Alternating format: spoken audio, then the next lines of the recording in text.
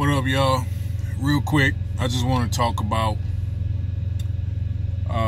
my experience from a couple of months ago and my experience now.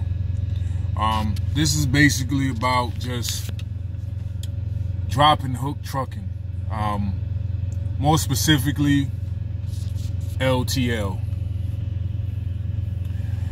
So I was on an LTL dedicated run, and I admit it was a lot of driving and the rate per mile paid less.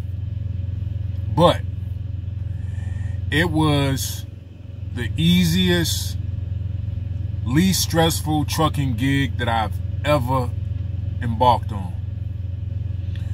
I mean, I would get to the facility, I would let them know I'm there, they would give me my next run, and I'd be on my way. I get to the next facility, same thing. Drop my trailer, pick up, go. I don't have to deal with nobody. I don't have to deal with, people taking astronomically long amounts of time to unload me. Nothing. I loved it. I really, really did. Unfortunately, the freight dried up and that came to an end. So, now I'm back.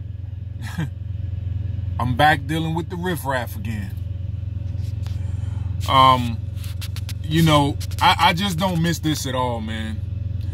So what I did was I tried to find, I'm with Landstar. So I tried to find some kind of middle ground. And I was like, well, I can't get, I may not be able to get,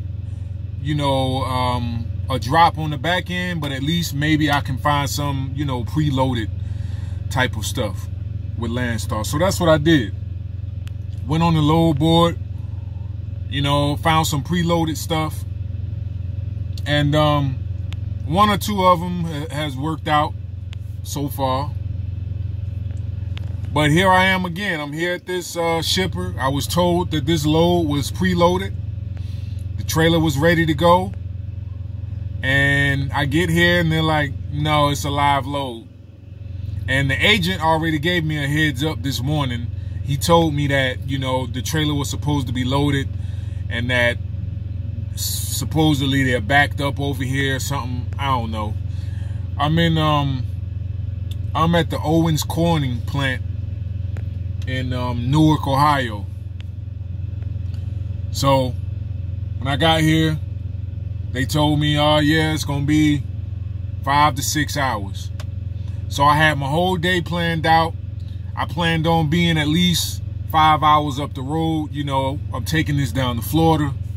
It's an 18-hour trip. So this is going to just be a domino effect for the rest of my week. I already had another load lined up. I'm hoping I can still make that.